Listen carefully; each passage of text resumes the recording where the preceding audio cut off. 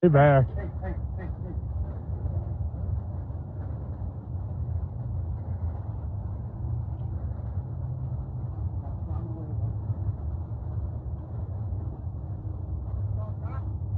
Yeah.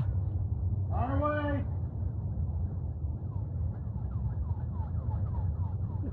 Oh, fuck. Watch out.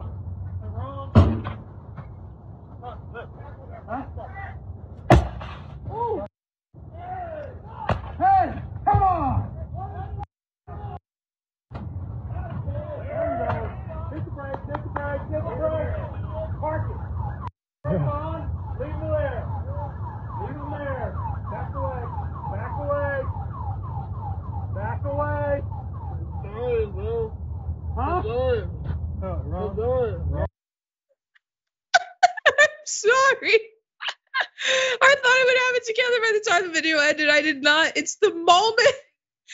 I didn't see it coming. He didn't either. And I really didn't expect him to run him over and keep him pinned under the car.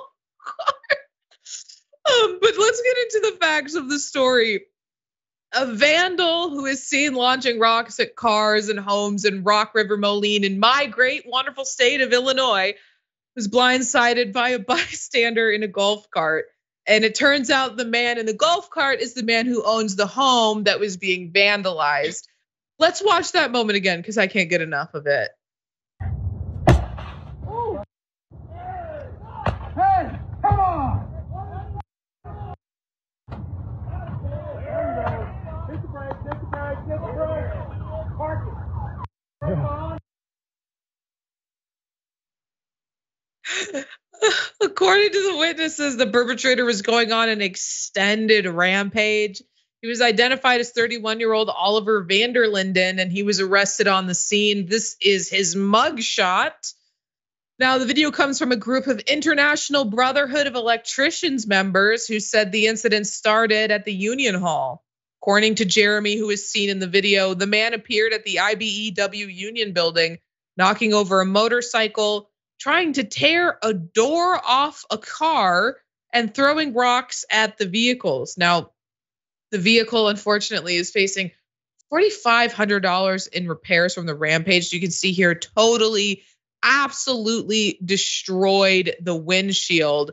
But he also did damage to other homes as well. We have a picture here of a sliding glass door that was destroyed, and those are not cheap to repair. If anyone is a homeowner and has ever had to purchase a sliding glass door, they're expensive. 97x.com though reports that the golf cart driver and owner of the home being damaged hits the man and runs him over, as you saw in the video, pinning him underneath the cart. Police arrived on scene first and had to wait for the fire department to arrive to safely remove the golf cart from on top of the man. Now, Miranda, he wasn't injured. I mean, he's fine. He wasn't severely injured from this golf cart. But I mean, God, talk about the consequences of your own actions. The way the man in the golf cart handled the golf cart and the situation with such a professionalism, as though he had done this before, pinned him under the cart and then got out and stood there and looked at him. I mean, that's just some and he's calm. That's just some professional quality, running someone over with a golf cart. I don't know. I think I'd be too afraid to run somebody over with a golf cart, but he handled it like a pro. And he just keeps going, and then he stops when he should. The fact that they had to wait, the police arrived and no one lifted the golf cart off this man. They just waited for the fire department to show up to lift the golf cart. The fact that he's okay is what definitely makes it funny. But mess around and you find out, I guess. And don't throw rocks through people's windows. They'll run you over with their golf cart. Right, especially if it's this man. We have a picture of him, like you just described, staring at the guy. Can we pull that up? It's there it is, great image. Don't mess with this guy because he does it. If you mess around, he's gonna make sure that you find out. Although, can we play the video just one more time? Because I want to talk about something that happens at the end. Can we do it one more time? Awesome. Okay, everybody, watch it again.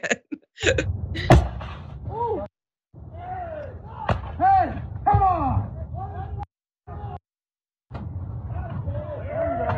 Hit the brake, hit the brake, hit the brake. Park it.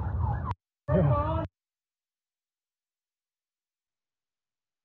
I think we need to commend the homeowner on not driving right into the river or the lake, because I'm watching this video the first time and I'm like, oh, he's gonna go into the water. He pulls up skirt, stops, does not go down that ditch, does not go into the water. You're right though. This is a man that looks like he's done this before. Smooth maneuvering. He's so close to the edge of that sidewalk, right in the water. Does not bat an eye, doesn't seem nervous.